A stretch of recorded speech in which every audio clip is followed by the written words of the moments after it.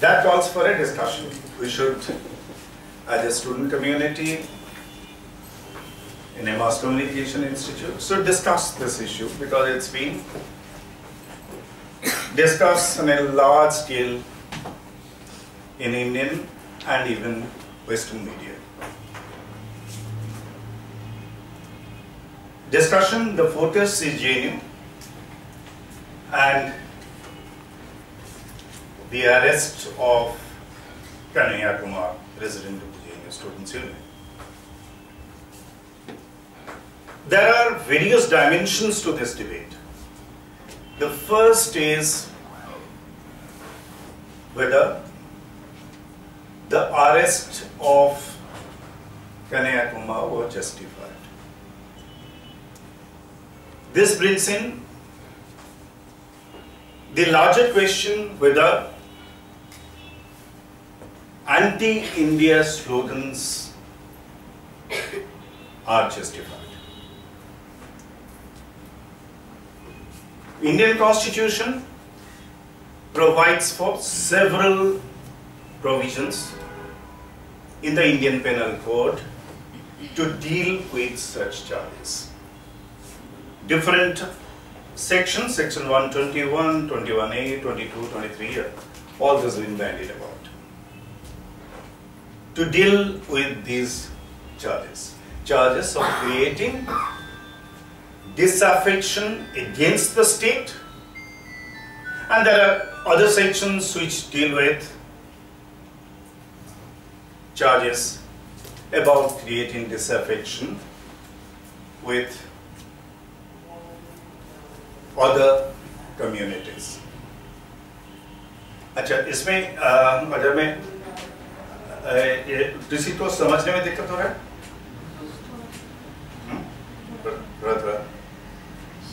Okay, कि कन्हैया कुमार की जो अरेस्ट, उसके ऊपर अगर हम चर्चा कर रहे हैं तो ये चर्चा करने की जरूरत है कि sedition charge against JNU students वो क्या कन्हैया कुमार एंड अदर्स उनके ऊपर क्या सही है? जैसे हमने कहा कि एंटी इंडिया स्लोगन्स करने के लिए बहुत सारे प्रोविजंस हैं। 121, 122, 123 उसके मुताबिक किसी को अगर चार्ज किया जाए तो 2 साल 3 साल वो जेल में जाएंगे। बट अगर 124A धारा आप यूज कर रहे हैं जो कि सेडिशन का चार्ज है, तो उसमें लाइफ इम्प्रिजनमेंट होगा। सबसे एक्सट्रीम चार्ज, जो चार्ज को भारत की इंडियन पेनल कोड में ब्रिटिश सरकार ने लाया था, और जब ब्रिटिश सरकार उसको लाए थे उस समय ब्रिटिश पार्लियामेंट में इसके खिलाफ बहुत हंगामा हुई थी। These are not acceptable. But they were a colonial state, finally they imposed it. In the first days of independence, Nehru ने कहा कि this is an obnoxious provision which must be done away with. That's a larger debate, but ये in this specific context ये था कि आप किसी भी धारा 121, 22, 23 धारा लगा सकते थे। आपने वो धाराएं क्यों नहीं लगाया और 124A धारा लगाया जिसमें आजीवन कारादंड हो सकता है? ये सवाल हम तब कर रहे हैं जब कन्हैया कुमार को, जो प्रेसिडेंट है, अभी लार्जर डिबेट क्यों है, जो लोग 7, 8, 9 स्टूडेंट्स जिन्होंने JNU में ये प्रोग्राम को ऑर्गेनाइज किया, और उसके साथ बाहर के लोगों को तो छोड़ दीजिए, और उसके साथ ये नाराबाजी की, उनको जरूर जेल में डालिए। No issues in this. Constitution of India provides for it and they must face the charges as per the Constitution. But जो कन्हैया कुमार के ऊपर ये चार्ज लगाया, which is आर्गुमेंट था, क्या वो भी उसमें शामिल थे। पर जैसे आप लोगों ने ये देखा है, सारी सबूतें ये कहते हैं कि he never raised those slogans। जो वीडियो दिखाए गए थे, आप लोगों ने ये भी देखा कि वीडियो को अभी television channels, NDTV, CNN, IBN, even ABP, different channels have now proved, and BJP के बड़े वक्ताओं ने भी ये एक्सेप्ट किया, ये शायद हमारा गलती था कि किसी ने डॉक्टर ये लगा दिया और हमने उसको विश्वास कर लिया। हम उसके लिए माफी मांगते हैं। ये एंड वो स्थिति इतना आया है, पिछले इतने दिनों के 9 तारीख या 11 तारीख को अरेस्ट हुआ, तो पिछले एक हफ्ते में कोई ठोस सबूत उन्होंने नहीं ला पाए कि अभी पुलिस कमिश्नर कह रहा है कि मंडे को अगर बेल एप्लीकेशन आएगा हम उसको अपोज नहीं करेंगे, हम कहेंगे चलो उसको बेल मिल जाए। क्यों कह रहा है ऐसा? बस ही इसलिए कह रहा है कि उसके पास कोई ठोस सबूत नहीं है। वो जानता है कोर्ट उसके सिर पे डंडा करेगा। What does it say? That says this, that you do not go by law. You have a motivated campaign against it. अगर वही कैंपेन, वही इश्यू में वो कहते हैं कि जो 9 स्टूडेंट जिनके खिलाफ ठोस सबूत है, वो ठोस सबूत को इकट्ठा करने के बाद हम कार्रवाई करेंगे, इस देश का कोई जनता उसके खिलाफ बहस नहीं करता। भारत के जो कानून है और भारत के अगर नागरिक हैं उसको मानना होगा। उसको अगर आपसे डिफर करते हैं, आप लड़ाई करिए, कैंपेन करिए और उसको बदलिए, बट जब तक वो भारत के कानून में है तब तक वो कानून के तहत आप निर्देशित होंगे। You'll be governed by those specific principles. Then the larger question is, अगर इन तरह की बातें कहना is a sedition, तो फिर अगर आपने ये कहा कि अफजल गुरु का जुडिशियल मर्डर हुआ और अफजल गुरु को हम मार्टर मानते हैं, तो वो सेडिशियस हुआ, तो हम क्या कहेंगे? जिन लोगों ने ये कहा नाथुराम गडसे हमारे लिए मार्टर हैं, उनको जिस दिन फांसी चढ़ाया गया वो हमारे लिए शहादत दिवस है, मार्टरडम डे है। नाथुराम गडसे के नाम पे हम स्टैच्यू बनाएंगे और उनके नाम पे मंदिर भी बनाएंगे। Is that seditious?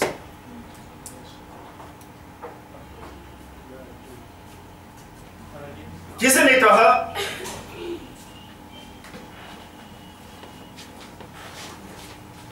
कि हम भारत के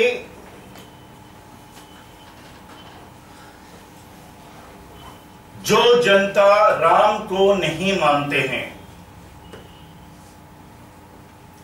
आप अगर राम ज्यादा नहीं है, आप हरम ज्यादा हैं।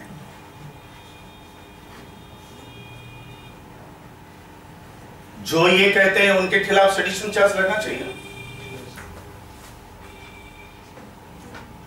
सेडिशन चार्ज लगा।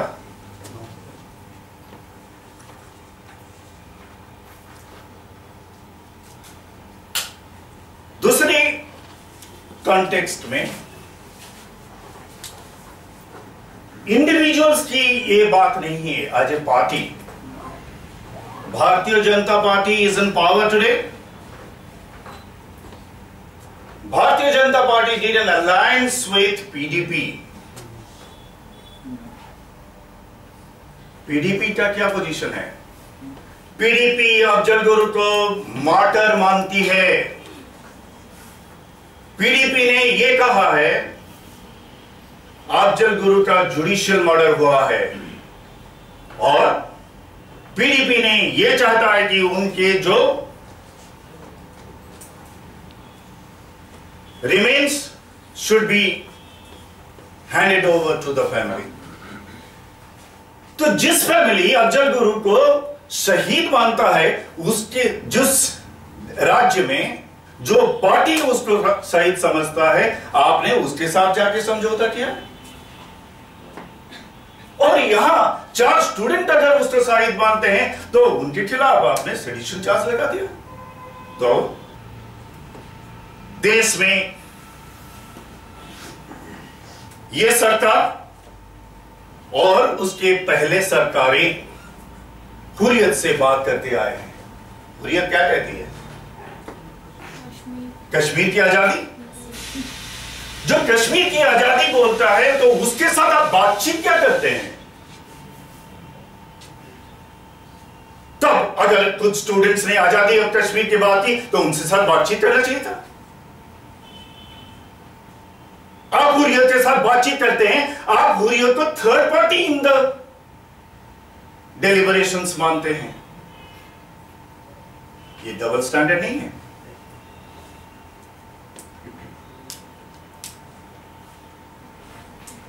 देश में आप लोगों को शायद याद ना हो, आपने अगर पढ़ा हो 1960s में जो अभी तमिलनाडु है, Dravid movement was based on a secessionist movement. Annadurai वो secessionist मूवमेंट को लीड करते थे। और कहते थे हमारा ब्लड, हम जब तक जिंदा रहेंगे हम द्रविड़िस्तान का एक अलग राज्य बना के रहेंगे, भारत में हमारा कोई जगह नहीं है। But Sevanadurai was co-opted into parliament. 10 साल के पार्लियामेंट के एग्जिस्टेंस के बाद same Madras, now Tamil Nadu, became an integral part of the Indian state. Take the case, अभी एक स्पीकर आए थे जब नागालैंड सोशलिस्ट फ्रंट की बात हो रही थी, मोहिबा एंड आजाद। आप सरकार क्यों, आप बीजेपी के सरकार क्यों उनसे बात की हुई? वो तो कई दशकों से अलग राज्य की डिमांड कर रहे हैं, सेल्फ डिटर्मिनेशन की डिमांड कर रहे हैं। आप उनके साथ नेगोशिएट क्यों कर रहे थे? कई सालों पहले why did the state of India negotiate with Mizo National Front? कई सालों पे Mizoram at one stage had completely almost gone out of India. इतनी वायलेंस हो रही थी, लेकिन उसके साथ नेगोशिएट किया, उसको इंटीग्रल पार्ट ऑफ इंडिया बनाया। Same was true about Assam. Assam accord हुए जिसमें Assam के student union group from the students union in Assam University, Assam students, they came to the office of the government. The students union president became the chief minister of Assam. So that's a history of dealing with voices, forces that speak about separation. That's what tells us how such movements should be handled democratically and politically, not legally and militarily. दुनिया भर में आप examples देखिए. मैंने एक कुछ some of you who are friends with me on the Facebook must have read a report, अगर आपने पढ़ा हो, मैंने एक पोस्ट में ये लिखा था. कई सालों पहले 2002 में मैं जब पटना में हिंदुस्तान टाइम्स का रेजिडेंट एडिटर था, I got an invitation to become एक young leader programme American government का था, जिसमें कि you can visit America 12 cities in America in 6 weeks. And उसमें उन्होंने मुझे एक ऑप्शन दिया कि आप कोई 2 स्पेसिफिक ग्रुप के बारे में बताइए, तो उनके साथ हम मीटिंग अरेंज करेंगे. I was a students union activist. तो मेरे मन में आया कि आई शुड, अगर मुझे उस समय पता नहीं था अमेरिका में क्या रेडिकल स्टूडेंट्स होंगे. Apart from anti Vietnam movements, I was not very sure about. मैंने कहा अगर कोई रेडिकल स्टूडेंट्स हैं, I would like to meet them. मेरा सेकंड ऑप्शन ये था कि I would like to meet कुछ जेल के इनमेट में, जाके जेल में देखना चाहता हूं अमेरिकन जेल में लोग कैसे रहते हैं. I know why I made that request, but I made that request. And my first meeting, the first week in Washington DC, my first meeting was with a group of 20 students. उनकी students union office में हम जब गए, ठीक सामने हो ची मिन का फोटो लगाया. हो ची मिन के साथ हम बहुत फेमिलियर थे क्योंकि जेएनयू का कोने कोने में हो ची मिन विसल फाइट विसल विन, ये स्लोगन इतना पॉपुलर था. हो ची मिन का पिक्चर्स इतने पॉपुलर थे. देन समन बोलीवार, बहुत सारे रेवोल्यूशनरी लीडर्स को देखा, तो एंड उनकी कुछ प्रिंटेड लिटरेचर भी हम पढ़े. और उसके बाद हमने ये कहा कि isn't it, आपको पुलिस अटैक नहीं करता है. अमेरिका जैसे देश में आप लोग हो ची मिन और समन बोलीवार को हीरो बनाए, एंड से गुवेरा को हीरो बनाए हुए हैं. तो उन्होंने कहा no, the first amendment of American constitution gives us absolute freedom of right, freedom of speech to speak anything. Anything means anything. Only way the action will follow is अगर हम violence पे उतर आते हैं. जब तक हम बोल रहे हैं, लिख रहे हैं, प्रिंट कर रहे हैं, पेस्ट कर रहे हैं पम्पलेट्स, पोस्टर्स, कोई हमको हाथ लगा नहीं सकता है. That's what the American Constitution gives us the right. हमने, and I was there in 2002, just a year after 9/11. 9/11 के बाद मैंने सवाल किया कि अगर आप ओसामा को हीरो बना के यहां पोस्टर लगाएंगे तो क्या होगा. तो उन्होंने कहा कि we do not consider Osama a hero, we consider him a coward and we hate him. But अगर वो हमारे लिए हीरो होते तो हम उनका पोस्टर भी यहां लगाते, कोई अमेरिका का सरकार हमको छू नहीं सकता है. That's the right to freedom of speech. I wrote another example. American Connecticut University में वहां का प्रेसिडेंट ने एक group students for democratic society group को ऑफिशियल रिकॉग्निशन देने से मना कर दिया कि आप बहुत सबवर्सिव बातें करते हैं। You raise a lot of subversive slogans, campus के खिलाफ बोलते हैं, देश के खिलाफ बोलते हैं, मिलिटरिज्म के खिलाफ बोलते हैं, हम आपको रिकॉग्निशन नहीं देंगे। You destroy the academic sanctity of our institution. That's what the president said. And the students moved the Supreme Court. Supreme Court ने forced the president of the college to give them recognition. They said जब तक ये students are saying all disruptionist things, anything that they are saying, even if you hate them, even if you think ये subversive है, देश के खिलाफ है, तो अमेरिकन इंटरेस्ट के खिलाफ है, आपके कैंपस के खिलाफ है, फिर भी उनका राइट है, they can say this. You cannot prevent recognition to them. You can only take action if they turn to violence. Violence करेंगे तब they lose the right to freedom of expression. This is a question that, as I said earlier, कि look at the way American students across the states, even across the world, जहाँ भी पढ़ रहे थे, Vietnam war के खिलाफ आवाज बुलंद किया, and all slogans were anti-American.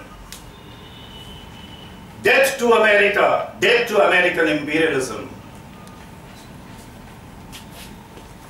And with the entire movement, Joe movement ensured he finally forced the American government to withdraw forces from Vietnam. Vietnam युद्ध का अगर खत्म ही हुआ, it's only because of the student movement across the campuses in the United States. So, and students were not put on sedition charges. Students were not killed. Those who were raising those demands. That's called the freedom of expression. It is in this context you need to discuss the campaigns across the world. बहुत सारे लोगों ने लिखा, Scottish National Party in United Kingdom. Scottish National Party is a party represented in the House of Commons in United Kingdom. America का एक Britain का एक part है, जैसे हमारे राज्य हैं, स्कॉटलैंड भी ब्रिटेन का भी एक राज्य है, और एक पार्टी कैंपेन करती है कि नहीं, स्कॉटलैंड को इंडिपेंडेंस होना चाहिए, और ब्रिटिश की सरकार उसके लिए रेफरेंडम करती है। चलो स्कॉटलैंड में देखते हैं कि कितने लोग आपके डिमांड को मानते हैं। आप लोगों ने पढ़ा, आप लोगों ने करंट अफेयर्स में पढ़ा कि पिछले दिनों ये रेफरेंडम हुई, जो रेफरेंडम में स्कॉटिश नेशनल पार्टी का डिमांड खारिज हो गया, तो खारिज हो गया, और लेकिन खारिज होने के बाद बहुत संख्या में स्कॉटिश नेशनल पार्टी के मेंबर्स जीत के आए हैं, अभी ब्रिटिश पार्लियामेंट में हैं, और उन्होंने डिमांड कर रहे हैं सेकंड रेफरेंडम के बारे में, और ब्रिटिश सरकार कह रहा है हाँ 2017 में हम दूसरी बार रेफरेंडम आपके लिए देंगे। अगर स्कॉटलैंड की जनता कहती है हम फ्री होना चाहते हैं, हमारे ब्रिटेन का कोई उसमें ऑब्जेक्शन नहीं है, let them become free. Across the world जहां इस तरह के सेपरेटिस्ट डिमांड्स आते हैं, आप अगर डेमोक्रेटिकली उसको डील करते हैं, always unity prevails and separatism gets destroyed, gets diverted. And Bharat में अंदर में भी वही हुआ, नो सेपरेटिज्म हुआ, मिजोरम में नहीं काम किया, नागालैंड में काम नहीं किया, असम में नहीं किया, तमिलनाडु में नहीं किया, पंजाब में नहीं किया. That is how you need to handle the issues of nationalism. State has enormous power. State के खिलाफ 2, 4, 10, 20 लोग बोले तो state का might gets assaulted. That means you are a weak state. If you are a strong state, you should see a lakh people saying that anti-India campaign. There are 50 lakh people, a crore people saying pro-India campaign. 10, 20 people make an onslaught on the rights of the state. ये कमजोर लोग जो हैं, कम पढ़े लिखे लोग हैं, will make this kind of a argument. What is necessary if we want to look at it at a larger perspective? We look at it at two levels. At the first level, the law of the land will prevail. Law को अगर आप follow किए हैं तो action will follow. But at a larger additional level, we need to debate what should be the nature of the law, and that should be a simultaneous process. If that happens, we would give freedom a shot in the arm. We would give Indian democracy a certain kind of dignity that it will be venerated across the world.